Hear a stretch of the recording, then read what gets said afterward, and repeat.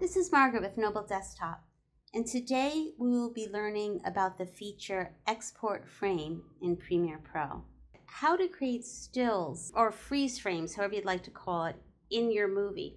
And also how to export a still for promotional material, for a number of reasons. We will find a place that we could create a nice freeze frame. That's a good place. Jumping midair. I want to have it hold on that for just a moment, have a freeze frame of him in midair before he resumes. So to create a freeze frame, you would click on this little camera here, or you would press Shift-E for export frame.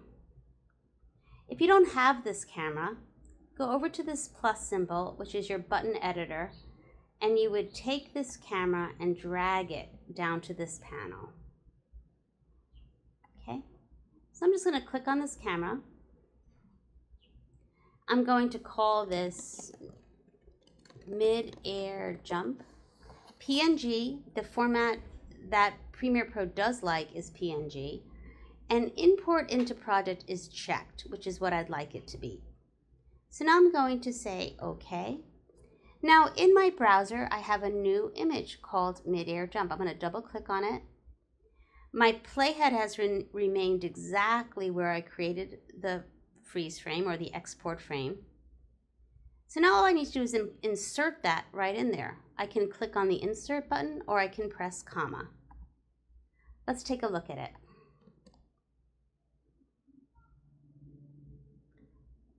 So from here I can determine how long I'd like this to be.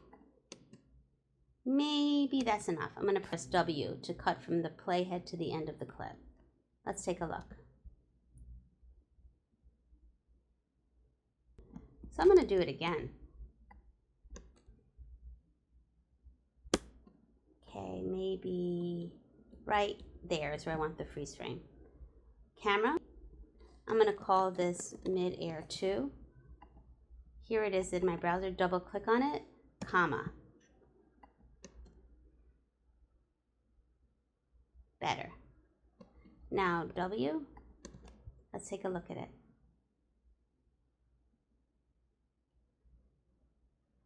Okay, lots of fun. Now let's say that what I would like to do is create a promo material for my film that I'm making. Let's find a nice still. Maybe right there. Maybe I'd like that to be promotional material for this film. So my playhead is right there. I'm going to press on the camera or Shift-E. And this time I'm going to make a couple of changes. I'm going to call this Promo 1. Maybe I want this to be a TIFF or a JPEG instead of a PNG, a little bit of a heavier file. Now I need to uncheck import into project for sure because I do not want it in my project. I want it somewhere that I'm determining. I have a folder called stills already set up. I'm going to actually put it in yet another folder. I'm going to call this folder promo material and say choose. So make sure this isn't checked when I say OK. On my desktop, under promo material, this very nice high quality image that I can send out to people or however I'd like to use it. When you're making a freeze frame in your movie,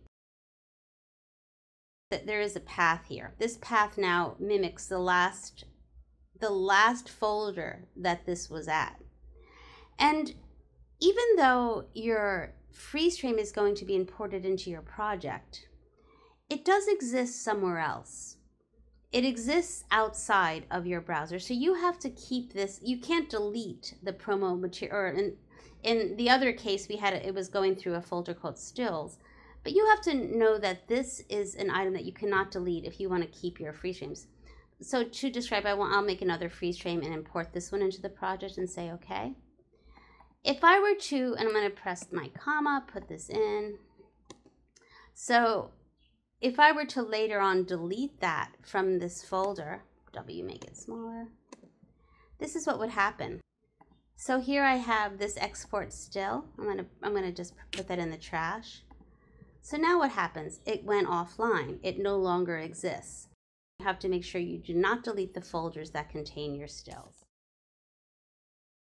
I hope you've enjoyed this lesson on Export Frame. This has been Margaret with Noble Desktop.